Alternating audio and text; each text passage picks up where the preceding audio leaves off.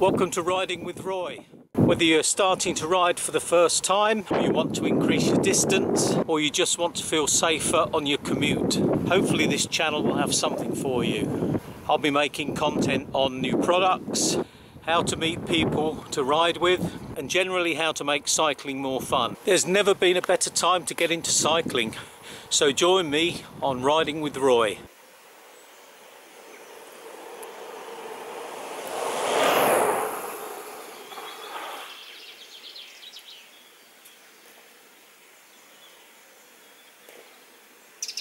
One of the many fears that new riders have is riding in traffic. Now, we'd all like to ride on nice cycle paths, but the fact is there aren't that many, and those that are, as you'll see in the video coming up, are not very well maintained. So it's a fact that at some point you're going to have to ride on a road. If you don't ride on a road, it's going to severely limit your enjoyment of riding. When there was hardly any traffic on the road, it was not uncommon to see 4 or 5 cyclists just taking up the whole road. So I'm sure it's been a rude awakening now that we've got traffic coming back. It'll be a shame if people are put off of cycling by this, because now people are returning to work, it's the ideal time to start commuting on a bike. What I've done is put together a short video today of riding through our small town. And as you'll see, there's not very much traffic, but what there is still traffic. So it's certainly a good place to start to learn to ride in traffic. This isn't a definitive guide, it's just to give you an idea of some of the techniques that I use. I'm a trained ride leader by British Cycling, and I would certainly recommend going onto YouTube and looking at their ride commute videos that will give you a lot more accurate information than I'll show you now. But this is just a practical guide of how I would ride in town. We're starting our ride heading in towards Grantham along the A52, which is a busy road. We're using the cycle path here because it's a very busy stretch. We've got access to and from the A1, and there's a pinch point. There's a centre reservation, so traffic is forced through that in a single lane. It's quite tight. Cycle paths are great until you get this sort of situation where you see somebody has planted lamppost right in the middle. So the shared cycle path is a bit of an afterthought, clearly, which is the case with many in the UK. Now, you don't have to use the path, you can use the road. There's no requirement to use the path. And in a case as you see coming up here, it's sometimes a good idea because it's very overgrown, it's not very well maintained, it's quite tight between those cars. And especially if you had pedestrians coming along, you'd have to be very careful. Another thing to watch out for is when it's bin day, because people leave their bins out on the path, or indeed it might be that the refuse collectors have left them there after collecting. Either way, it's an obstacle. There are lots of residences along this road, and we have a hospice here on the left, and that means that there will be traffic coming in and out. People can be distracted. So make sure that you watch the junctions carefully and that people aren't coming out unexpectedly, because they won't think to stop very often. You see the path's very rough here, starting to break up, so you've got to be very careful. This is actually a downhill section, and here, just when we need a cycle path into the town, it comes to an abrupt halt. Now, if I was a new cyclist and not used to the roads, I would probably get off and walk down under the bridge.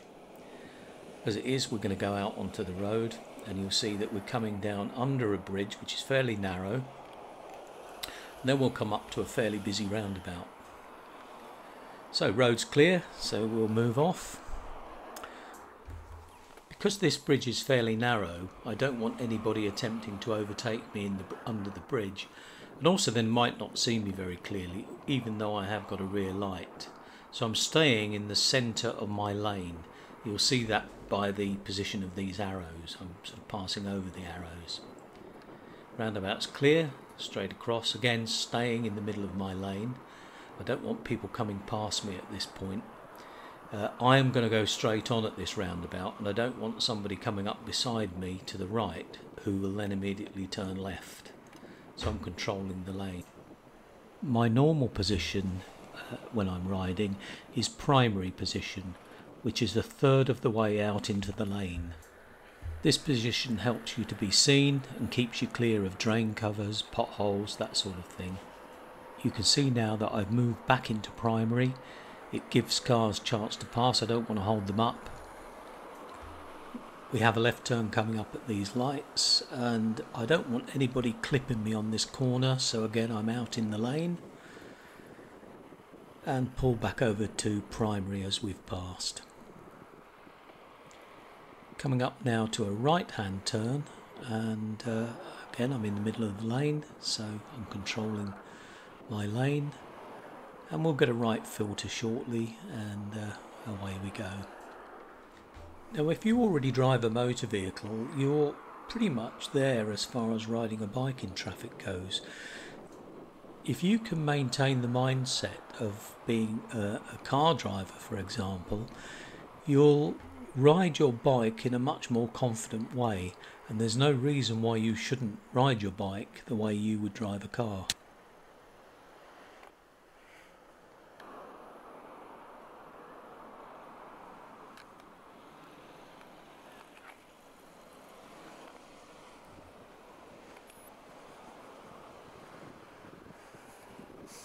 So I'm now pulling back over to primary to let people get past, and you'll see there's some pretty sensible overtaking here. They're waiting for a gap in the traffic before they come past, but I'm not going too slowly, so I'm not causing them too much of a problem. And here they come.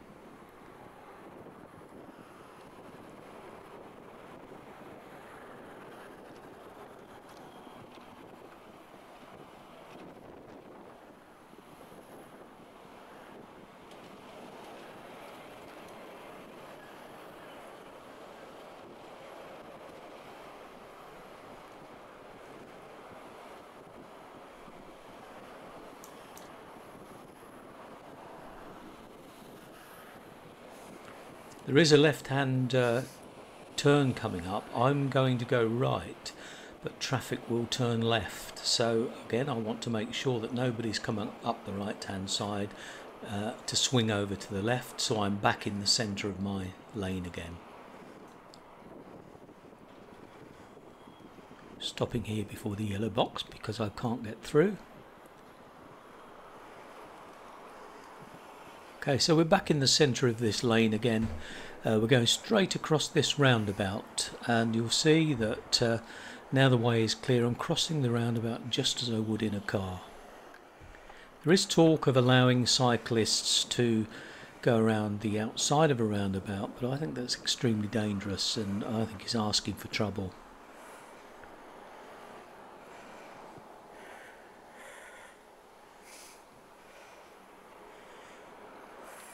So we're coming back under the bridge again, and this time we're going to go right at the roundabout. So right over on the right, again using it just as I would in a car. Watching for traffic on the left coming out of the supermarket, made eye contact with the driver. You can see we've got a central reservation here, so I'm keeping out in the road. And coming up here on the left, you'll see a car just about to come out. I've made eye contact with that driver.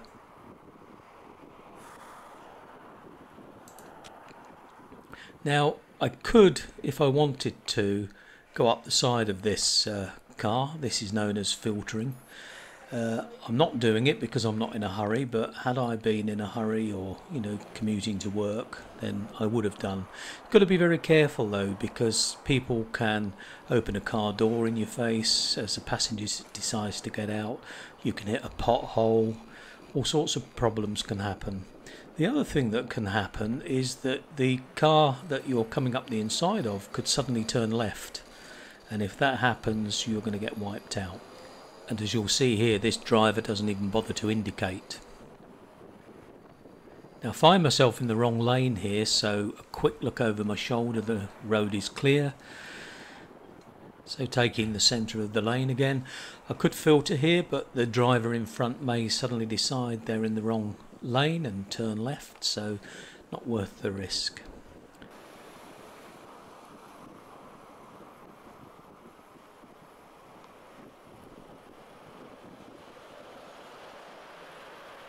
Now here's a regular hazard for cycle lane users. This big hole that's covered up has been here for months now, so it forces us out onto the road.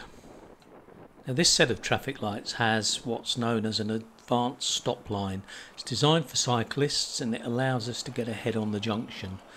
Now if I was turning right, I would sit on the right hand side of the box. If I'm going straight across, I'll be in the middle, and if I'm going left, I would still be in the middle, and that avoids cars coming across from the right to the left.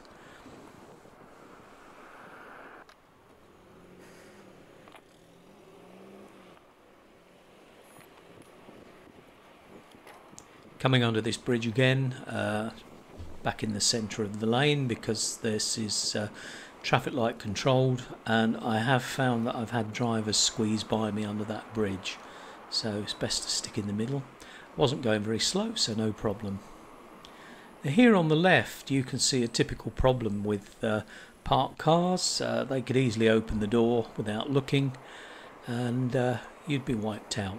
Now being in this position, I was fortunate to spot this lady. Now she did make eye contact with me, but decided she could still make it. Had I been any closer, would she have still come out? I don't know. There's a chap coming out on the left here. He was stopping, but I used a bit of courtesy and let him out.